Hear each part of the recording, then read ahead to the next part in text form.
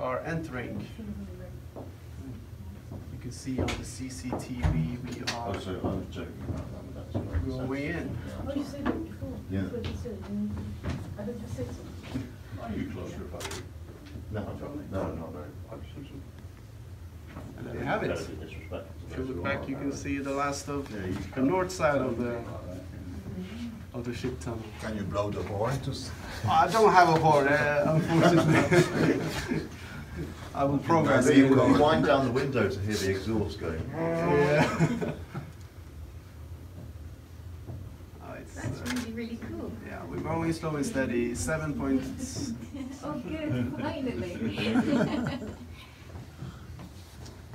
So if it's 1 nautical mile long at 5 knots, it's 12 minutes to pass through. Yeah, if you do the math, yeah. It's fantastic. just shy of 1 nautical mile, yes, 1852. So 152 meters shorter than a nautical mile, but yeah. We were speeding a little bit, but Is there going to be some sort of convoy system where you take so many ships through one way and then take so many ships back around? Will the English tourists like this? Yes, yes they would, very much so. It's better than the Eurotunnel. You have to sit on a train in the Eurotunnel, you know? So you think this is something for the tourists? Absolutely, I think it will. I think a lot of tourists will want to go through here on a ship, and I think the shipping lines will actually advertise it as part of the trip, an attraction as part of the trip, you know? Looks like the sun is set.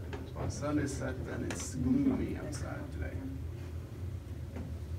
You can see now in the aft powered up, and it's not. I'm not following the laws. So now we're entering the south side. This is another county, by the way. So we try to model up like something that you saw in the pictures. This must be where the toll booth is. The toll booth, you have to stop throw and some pay. coins in. You have to hit the bucket. Yeah. Yeah. And yeah, we're outside.